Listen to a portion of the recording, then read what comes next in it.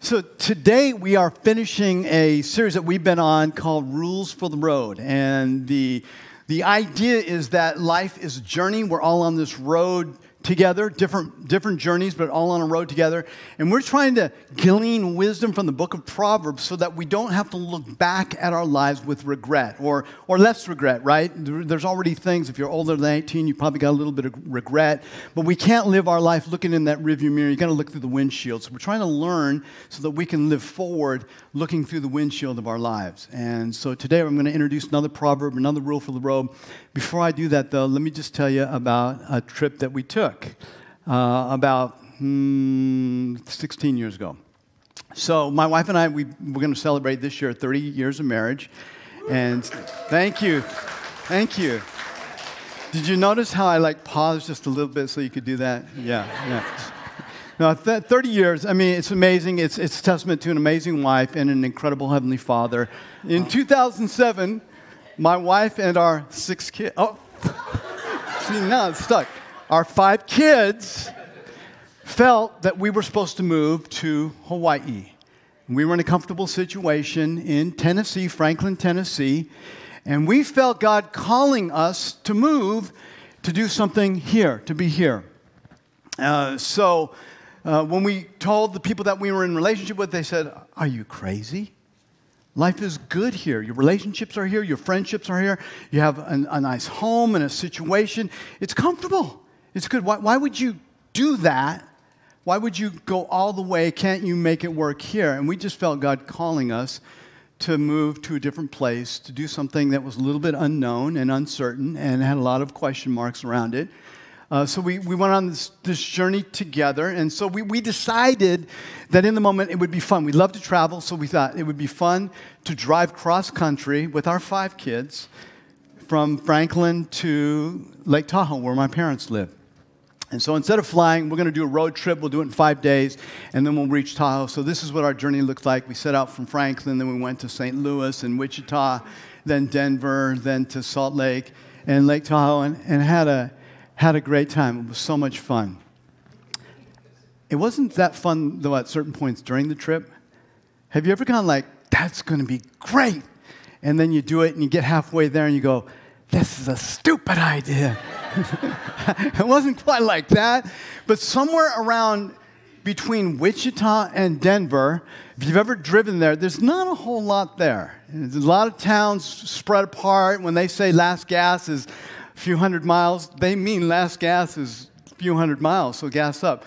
So as we're going through, the dust clouds started swirling, and they started to look like tornadoes. Now, we just come from Tennessee, which we had seen tornadoes and seen the devastation.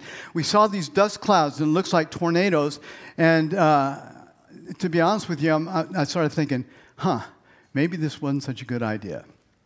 And then we had this big thing. It's called an action packer on the top of our car, just this big plastic case that holds your luggage. And the latch on the action packer broke, and so the wind would catch it, and it would lift it up, and it would come down and slam on our roof. So dust clouds are swirling, and I'm hearing this. So like any husband, father, or man, if you've got trouble, the best way to deal with it is to speed up. Yeah. So I go faster, which only catches more wind, which causes it to thump on the roof. And it's thumping on the roof now really loudly. And I could see in the back the kids they're getting scared. And one of them starts going real quietly, "We're gonna die." and then I didn't shut it down because you know what I was thinking, right? We're gonna die. Yeah. So he starts getting a little bit louder, and he starts saying, "We're going to die. We're going to die." And then the others think it's fun, so they all start chanting together. And then they're yelling it in the car, "We're going to die. We're going to die." And again, I'm thinking, "We're going to die.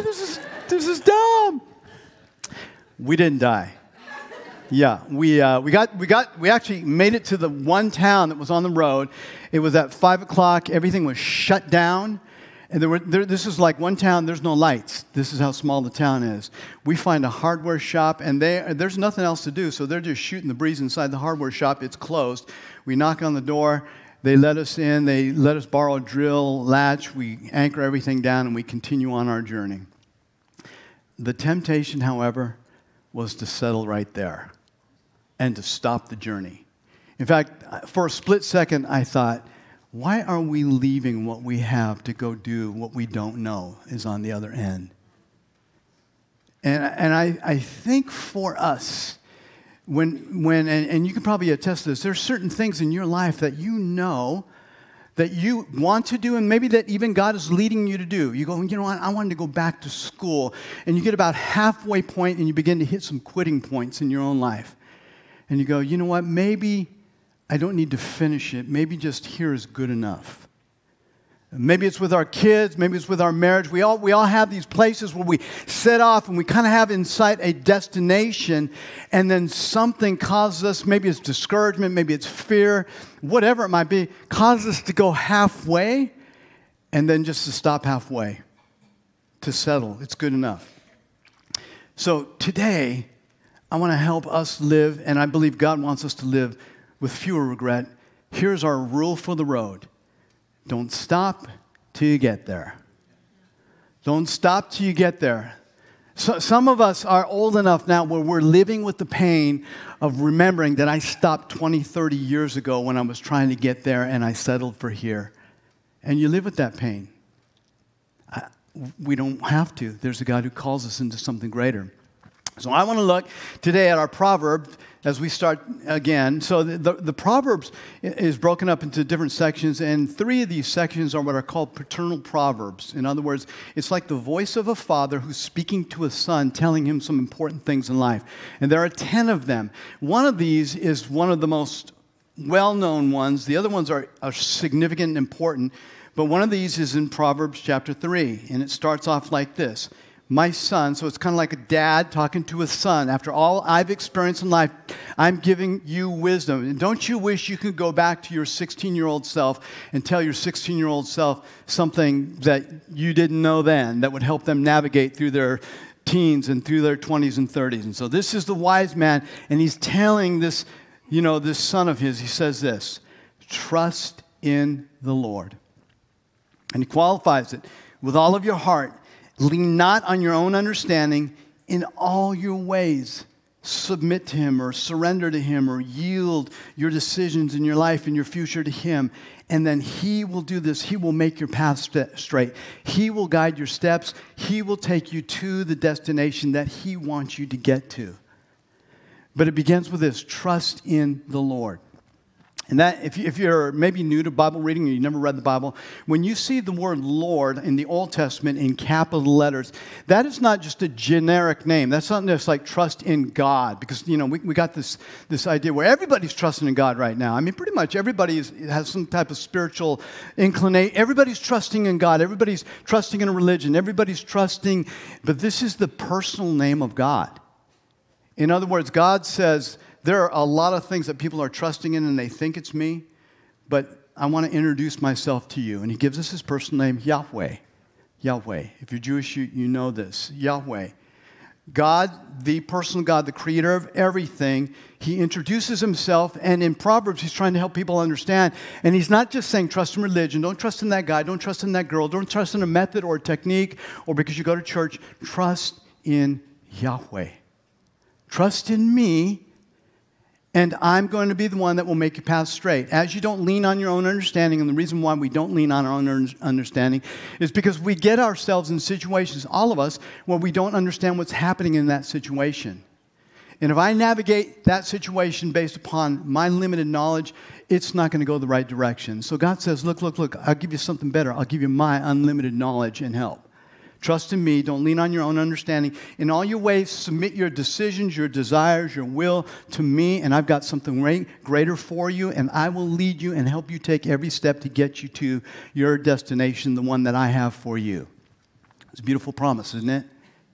So today, I want to look at a guy who practically trusts in the Lord in a difficult place in his life.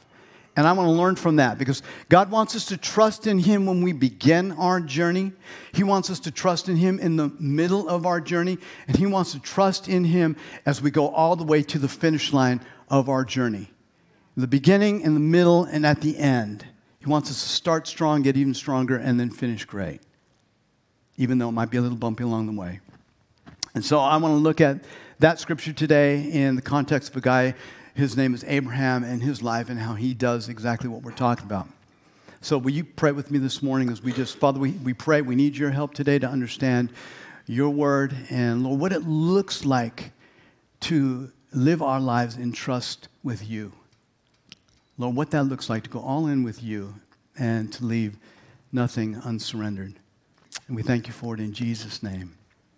Amen. Amen. So I think one of the reasons why this is real important is because, and I don't know if you're hearing this a lot, I'm hearing this phrase more times post-COVID than pre-COVID. And I don't think it is the best destination in life. And this is what I'm hearing. You're probably hearing a lot. You go to a grocery checkout, and after you pay for your groceries, they're going to tell you something like, be safe. Stay safe. I don't remember hearing that before COVID. I hear it all the time now. In fact, I hear a lot of people reducing their prayers to keep us safe, keep us safe. Now look, I am not against safety. That's not the point. But safety is not a destination. It's not a good destination. It doesn't get us to move towards the adventure that we were really created for. Theodore Roosevelt and others have said something to this effect. He said, most people, they tiptoe through life in order to arrive safely at death. We just kind of play it safe all the way through life to end up dying. And then we look back and go, was that it? Well, the reason why it was it, because we made destination safety. Now, safety is important, but safety is not the ultimate thing that we're living for. And if we do, I really don't think we're living in the way that God has created us. Because when God created us, I mean, think about what He did. God created us out of the elements of the earth. He breathed His life, His being in us. And we became animated and alive. Because of His breath in us, He gave us the gift of life. The reason why you're here this morning is because you have the gift of life inside of you, the breath of God inside of you. Then He takes us, He puts us in the earth to be in relationship with Him. He wants us, and this is crazy. God says, I believe in you and I want you to partner with me to rule the earth. That's the destiny. I want you to rule the earth with me. And I'm going to give you my Holy Spirit so that you can do it. You have the power to do it, and you're going to do it, and it's going to be for my glory, and you're going to take care of the earth, and you're going to take care of each other, and you're going to be like me in the earth, in relationship, and we're going to do this together. We get to partner with God in doing this. That's crazy. It's definitely not safe, though. Crazy, but not. It's an adventure. It's an adventure. Christianity, the ultimate priority in Christianity, it's not safety. The ultimate priority in Christianity is actually not me, and it's not even you. The ultimate priority in Christianity is Yahweh. It is that Yahweh, the Creator, gets the glory that He deserves for giving us life and creating us and inviting us to partner together with Him. It's that Jesus Christ and His story gets told in all the world. It's that the good news of Jesus Christ gets proclaimed and declared in every nation in our community, not just here on Sunday morning, but as we leave on Sunday morning, go into our community, that the name of Jesus gets proclaimed, that His life, His death, and His resurrection get declared. Because without His life and death and resurrection, humanity is separated from God for all eternity. Without His life, death, and resurrection, humanity is going to experience judgment. Without His life, death, and resurrection, humanity will experience damnation and hell and the grave. Jesus Christ, His life, His death, and resurrection are the only thing that can bridge the gap between a holy God and a sinful human being. The only thing. And it restores us and brings us back into relationship with Him right now and for all eternity. Whoo! And God calls us to partner together with Him in seeing that mission fulfilled. He does not have safe in mind. He has adventure in mind. He has adventure in mind, but not safe.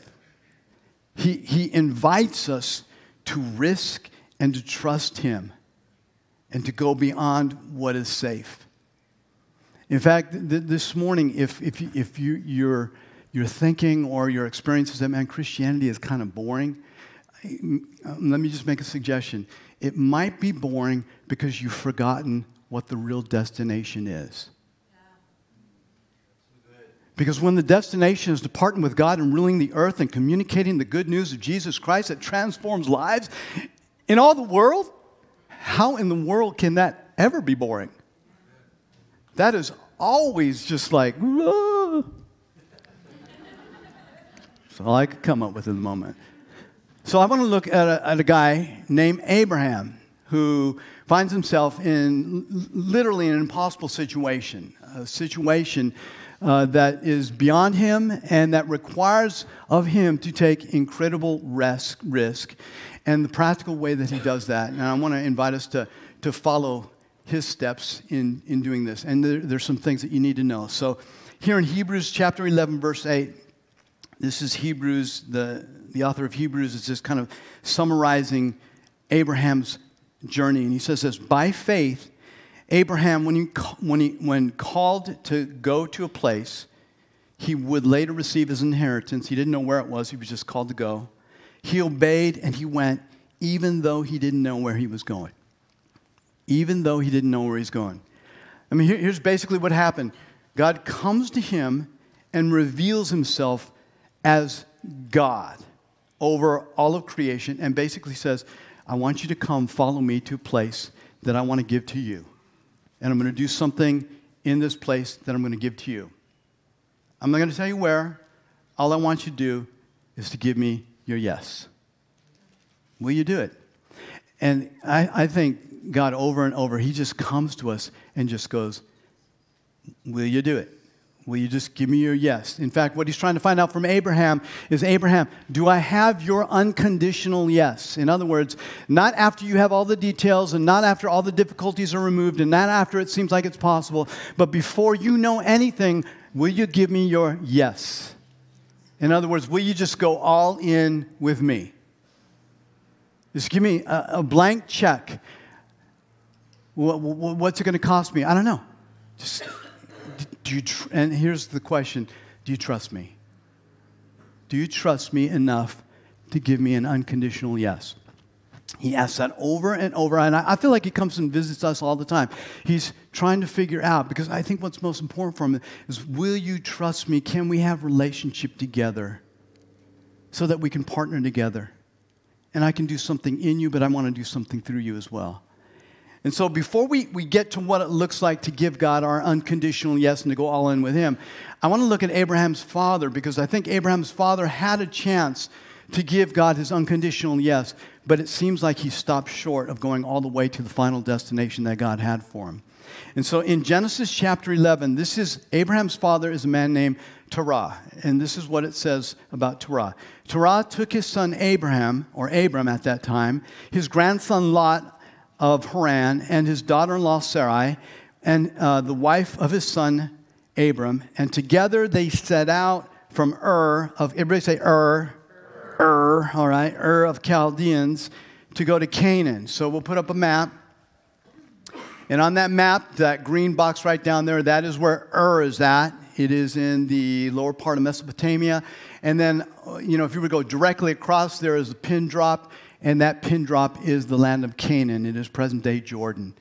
And so go from Ur to Canaan. Now, we're not really told why he's told or why he has this idea to go there.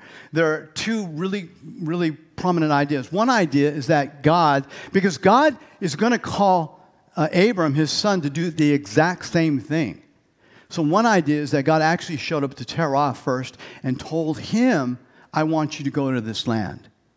And then there's probably a really good reason why, because remember, at this point, God is unfamiliar to everybody on the face of the earth. So they're worshiping everything. And Ur is a place where they're worshiping a moon god. They're pagans. They're worshiping moon gods.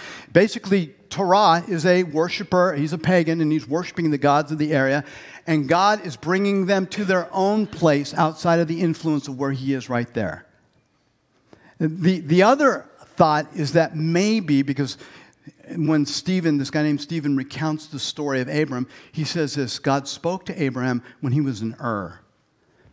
So possibly, and I think this is probably what happened, God spoke to Abraham while he was in Ur, and Abraham told his daddy, Terah, God, the Lord, I don't know who he is, but he told me that we're supposed to go to the land of Canaan. In any case, Terah responds to the call, and he goes. But this is what happens in verse 31. But when they came to Haran, they settled there. They didn't make it all the way. They stopped. They settled. I'm not sure why they settled. Could have been discouragement. Probably the same reasons why we settle, right? We get halfway in our journey and it gets discouraging sometimes. We have setbacks sometimes. Sometimes we just get afraid because now we can see a little bit further into the land. We've gone 600 miles to the land of Haran. We still got 400 miles to go, and that first 600 miles, that was hard. So things are good here. We get distracted. And I think this is the biggest one. We just get comfortable. It's a lot easier to settle where it's comfortable than it is to push on because I know it's going to be hard in this unfamiliar land. And so for whatever reason, we're not really told, he settles there. And this is what it says. This is how basically the story of Terah finishes. He lived 205 years and then he died in Haran. That's it. He never quite made it. He almost made it, but not made it. Almost will get you to Haran. All in will get you to Canaan. And so he goes almost to that place. And to be honest with you, do we really love almost in life? I mean, I almost won. I almost graduated. I almost got that scholarship. We almost got that new job. It's like, almost, I would say about myself, I almost had a relationship with God. I almost was going to heaven. I mean, it was only 16 inches. But that 16 inches is a long journey. That 16 inches is the difference between my head and my heart. I knew so much about God here, but in order to get him here, I had to go all in. Almost wasn't enough. Almost got me here. All in gets you here. So for most of my life, I lived almost. And then it wasn't until I went all in that I got this. And that changed everything. I mean, it would be such a bummer for me to be able to say, I almost married Chris Galka. That's my wife now. I almost married her, because if I had almost married her, then I would not have a family of 5 children. If I almost, I'm going to remember. If I almost married her, I would not have the joy or the place or the incredible blessings in life that I have. But in order for me to marry her, I had to go all in with her. And in order for us to experience the blessing of God and to be able to make it to the destination that God has for us, we have to give him our unconditional yes and go all in with him. Almost will get you maybe halfway. All in will get you to where God wants to get you. So here's now Abraham's story. The Lord had said to Abram, go from your country and your people and your father's household to the land that I will show you.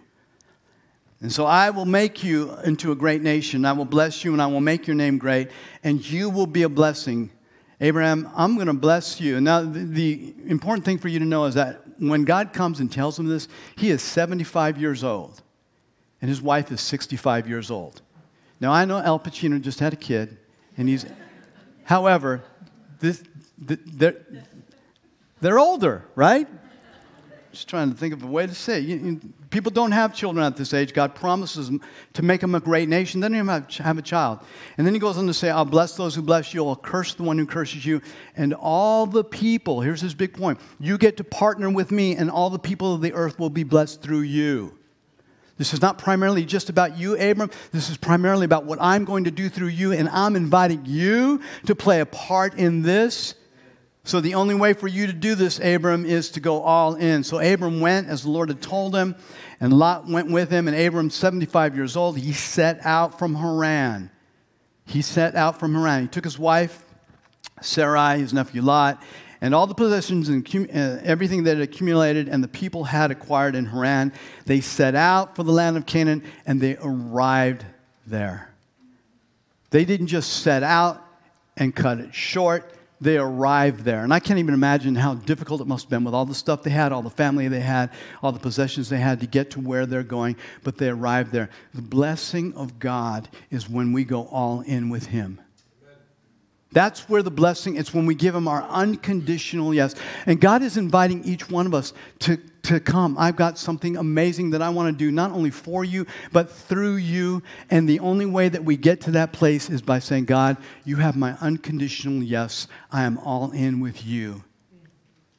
And when we do that, God does what only God can do. So what does it look like, though? What does it practically look like to give God your unconditional yes? What does it look like to go all in with God practically? And so I'm going to look at just 3 things this morning that it looks like, and this is the first one. God is going to continually come to us, and He wants to know, do I have your yes when you don't have all the answers? Do I have your yes when you don't have all the answers? By faith, Abraham, when he was called to go, this is what he did. He went, and he obeyed, and he later received, go to the place he would later receive his inheritance. He obeyed. And here's the big thing. He obeyed even though he didn't know where he was going. That is so counterintuitive for us, right? Because what do we want to know before we take a step in any direction, most of us? Where are we going? Yeah, that's exactly right. I thought that was my head, but then I realized it was you saying that. Yeah, where are we going? I want details, right? What's the question that gets couples into fights on Friday, Saturday, Sunday night? Let's go to dinner. Where are we going? Oh, it's on. And we spend a bunch of time doing that, and we finally go, you know what, forget it already. Forget it. Where are we going? I want to have some details. And if I go, what's going to happen there? I want to know before I go. And then I want to know during the path that you're going to get me. And here's our secret prayer. I don't just want to go to where you want me to go. I want to go where I want to go. Right? And God says, come where I want you to go. And we go, okay, is that the place I want to go? Just come. And He calls Abraham out of certainty. And He gives him the opportunity in the midst of certainty to trust in the Lord. And in this moment, Abraham gives God his unconditional yes. Before he knows all the details, before he knows how this thing is going to turn out, where it's going to end up, before he knows anything, he says yes to God. And God is going to do the same thing with us. There are going to be moments in your life that God is going to call you to do something that doesn't make sense, and He's not going to give you a whole lot of details. And you're going to want to know, I want to know what the next step is. And He'll say, you know what the next step is?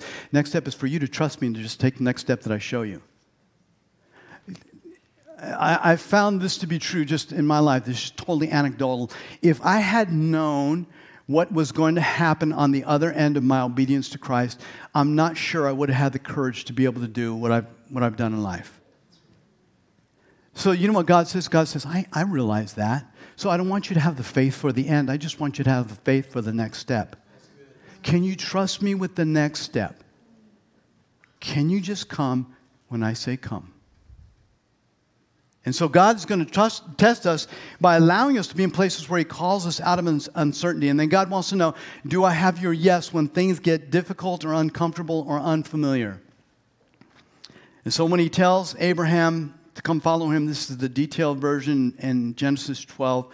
He says, the Lord said to Abram, go from your country and your people and your father's household to the land that I will show you. And I can imagine Abraham has all kind of questions for God, because this is an uncomfortable situation.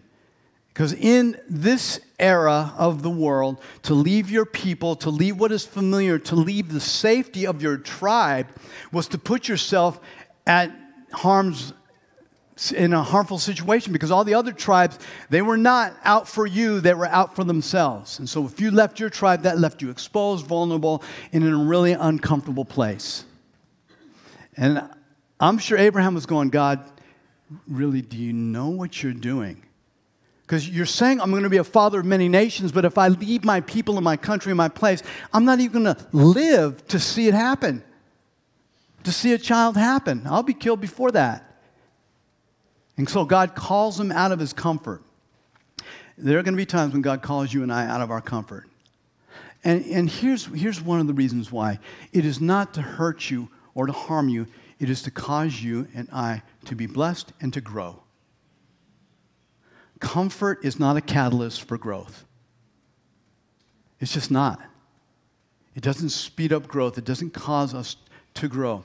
This is why one of the things that nowadays people are doing is they're really pushing themselves mentally to a new extreme and in many ways shocking their body. This is the idea behind the cold shower or the cold plunge, is that we introduce into our system something that is uncomfortable and shocks our system so that when we engage with the normal stresses of life, there is a resilience that is built up. Something is built up inside of us. Something grows inside of us. Perseverance grows. Endurance grows. And so in James 1, he says, consider it pure joy, brothers and sisters, when you encounter trials and testing of your faith of various kinds, because you know that the trials and the testing of your faith, they produce perseverance. And then let perseverance have its complete work so that you may be mature and complete, lacking in nothing. There's a process. Our growth, we just want growth to happen. And God says, the way to growth, it is testing. The way to growth, it is trials. The way to growth, it is difficult, uncomfortable things. That is the way to growth. If you look at the people in your life that you admire and you see the strength of their character, it's probably there not because they lived their life in comfort, but because they had incredibly difficult circumstances that they learned to persevere and trust God through. That is the way of life.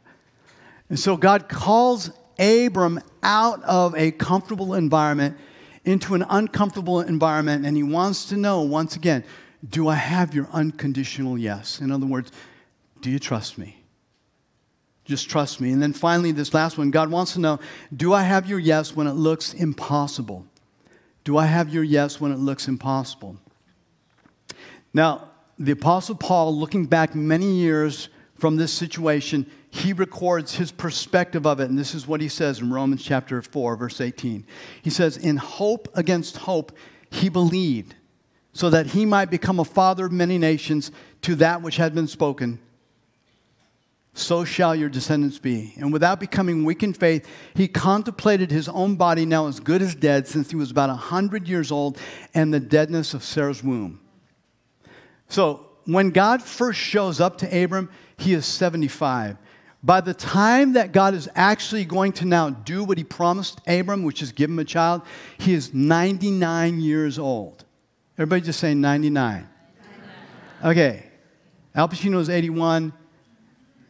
99, I'm just not sure. Not only is he 99, but Sarah at this point, she's almost 90 years old.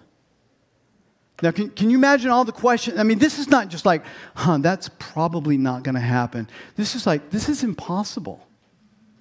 This is not going to happen. Can you imagine? I mean, when guys look in the mirror, they always see something a little bit different than is really there. Imagine Abraham looking in his mirror going, well, okay, I guess I'm not that old. No, you're old. You're 99 years old. And I'm sure he was complimentary to his wife whom he loved. Sarah, I appreciate you staying in good health all these years. You look great. Thank you so much. But you old too. We old. We're past probable. This is impossible. Unless Yahweh who called us makes this happen, this ain't going to happen. Some of us in our lives, when we hit these impossible moments, what we do is we put a period at the end of the sentence. And if Abram would have done that, it would look like this. He contemplated his own body now as good as dead, and the deadness of Sarah's womb, since he was about 100 and she was almost 90. Period. And we go, I guess it just ain't going to happen. I guess God isn't going to be able to get me to where I felt like he was calling me to be. And some of you are living with a period at the end of a sentence that was not meant to have a period. It was just meant to highlight that when God comes through, you will realize how much this was God coming through and this was not just you. But you have a period right now, and God, I think, would have you wipe that period out, give God your unconditional yes, go all in with Him, and let God turn that period into a yet. Because that's really how the sentence reads. Abraham considered the deadness of his own body and the deadness of Sarah's womb, yet there was something greater at work than the impossibility of the situation, and it was the God who was leading them through this situation. Yet with respect to the promise of God, yet with respect to what God had said, yet with respect to the promise of God, he did not waver in unbelief, but he grew strong in faith, and he even began to give glory to God, being fully assured that what God had promised, he was able to do. I may not be able to do this, but he promised it, so I guess the burden falls on him. He didn't say, come do this in your own power. He said, come do this, and I will, in partnership with you, make it happen. So we do what we can do, and we got to let God do what only God can do. And so Abram begins to worship God. This is how we know he gave God his entire unconditional yes. Even though he was at a place where most people put a period and say, it can't happen, Abraham said, yet with respect to the promise that God has made, and yet with respect to the God who made that promise, I believe that what he promised, it will come to pass. And God is going to oftentimes lead us into places. Maybe some of you are in a situation right now, you can't fathom how it will ever happen. And in those moments, do what Abraham did. Instead of trying to figure out the how, he trusted the who. Trust the God who made you the promise. Trust the God who's leading you through the promise. Trust your Heavenly Father to do what only He can do. I'm going to just finish with just an interaction that I had with one of my kids that really helped me understand what God is inviting us to. So, you know, when your kids are little, my kids are all adults now. They were little. That was such a fun season of life. And primarily because they just want to be with mom and dad all the time. And honestly, they still do. And they just want to help out. And not so much anymore, but when they're little, they just want to be with mom and dad, just want to help out, just want to show you how capable and how strong they are. So oftentimes, when we come home from the grocery store, they'd say, you know, I'd ask them, do you want to help us? Do you want to help Daddy with the groceries? And I remember one time my daughter said, yes, Dad, I do. Because she just wants to show how capable and how strong she is. And she's about 3 or 4 years old. And so, you know, this was back in the day when we had plastic bags and stuff like that. I'd say, can you get it? And she'd go, yeah, I got it. Would you like Dad to help you? Yeah, you can help me. So I'd try and grab it like this and walk with her like that. And she'd go like, no. You grab your side and I'll grab my side and we'll do it together. So she's about 3 or 4 years old. So I grab my side and she grabs her side, and you can already see things are not going to go well. And so you do what all dads and moms do. You don't let them know this, but you're really the one carrying the bag, right? And as we're going awkwardly together, doing this thing together, we finally get into the kitchen, because during the journey, like, eggs have been coming out and fruit's been rolling down, and I'm carrying the bag and we're picking up stuff as we go. You're managing the project with them. And really, you're doing the work. She thinks she's doing the work, but really I'm doing the work. So we finally get in, and we put it on the ground, and she looks at me and throws her hands up. We did it, We did it. And really, I did it. I was carrying the bag, I was managing the project, and I was making sure that we got it there. I did it. She just gave me her yes. She just gave me her yes. Do you realize that in life, regardless of how much you think, we did it, He really does it. He really does it. And all He's looking for is our yes. And we give God our yes. He really does the heavy lifting. And we get to participate with the Heavenly Father. The beauty of that moment was not just the flawless way it went down. The beauty of that moment is that my daughter wanted to participate with me. So for me, so much joy. And your Father in heaven has so much joy when you participate with him. And all he's looking for is a yes. He just wants you to say yes.